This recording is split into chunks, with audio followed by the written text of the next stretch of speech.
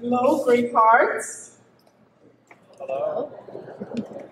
My heart is filled with irrepressible joy as I stand before you all this evening. My name is Toyin Atolagbe. I serve as the Dean of Academics at my new family, Archway Lincoln, now.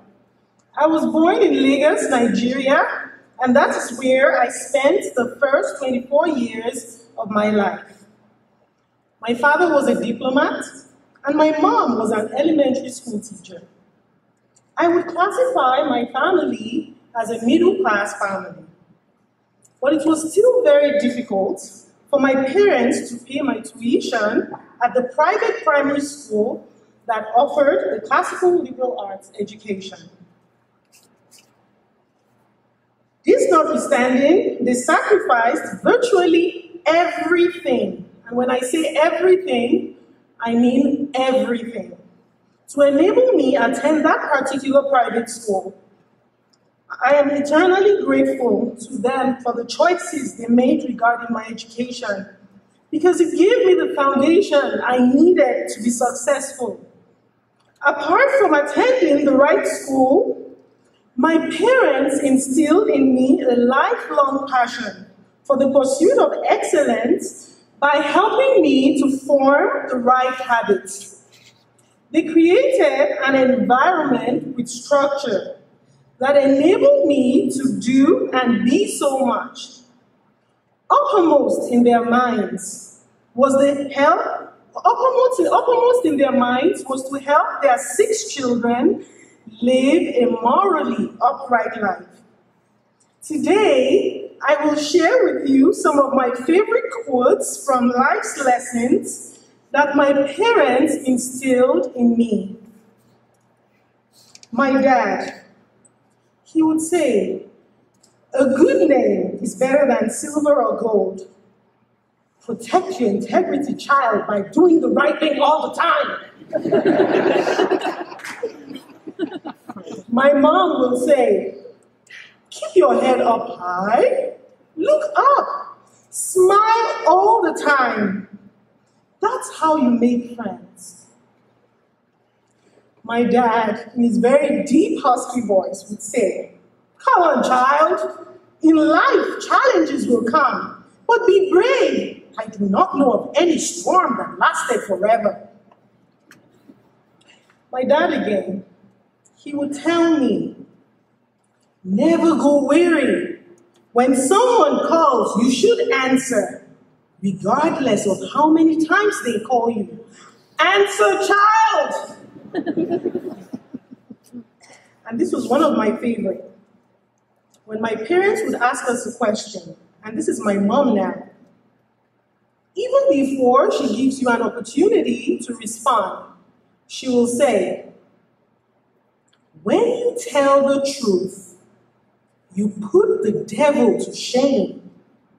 And my dad will end by saying, "And give the angels an opportunity to rejoice too." These were the life lessons that shaped my upbringing.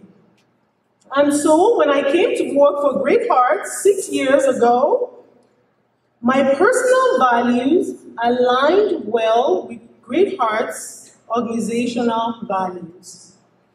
And so even now that I have 2 kids, I try to bring them up the way I was brought up by inculcating in them these values that my parents inculcated in me. But guess what? You all know how hard it is to raise children in this generation. So for that, I must give a shout out to all our wonderful teachers that teach our students every day. Teach them intellectual and moral virtue. My 6-year-old came home one day and she said, "You know what, Mom? In school today, Miss Sype said that I should not only be a good citizen of my school and of my country, I have to be a good citizen of my home. So I have decided to start washing the dishes."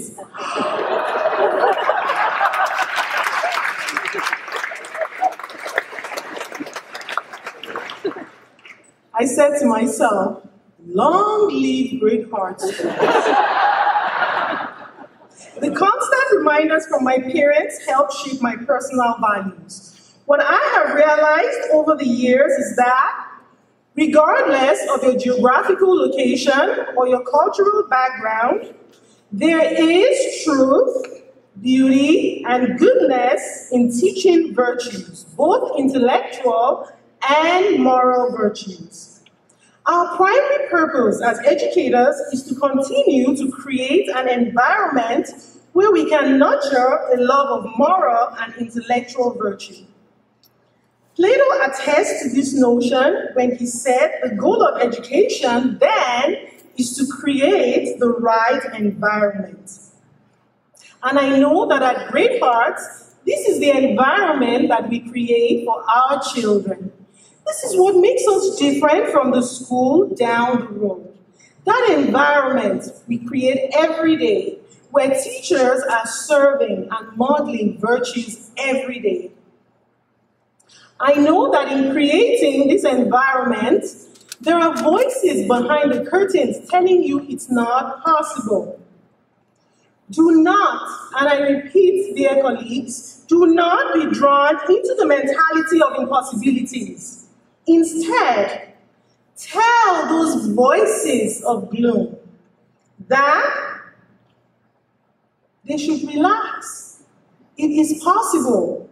Schools like Great Hearts, we are doing something about raising the next generation right from the scratch. And when I say right from the scratch, I mean in kindergarten, first grade, second grade, all the way up to 12th grade. How many of you agree with me? The vision that I see for Great Hearts 15, 20 years from now is that vision where you look at the Senate, you look at the House of Rep, you look at the presidency, and there will be alumnus of Great Hearts schools.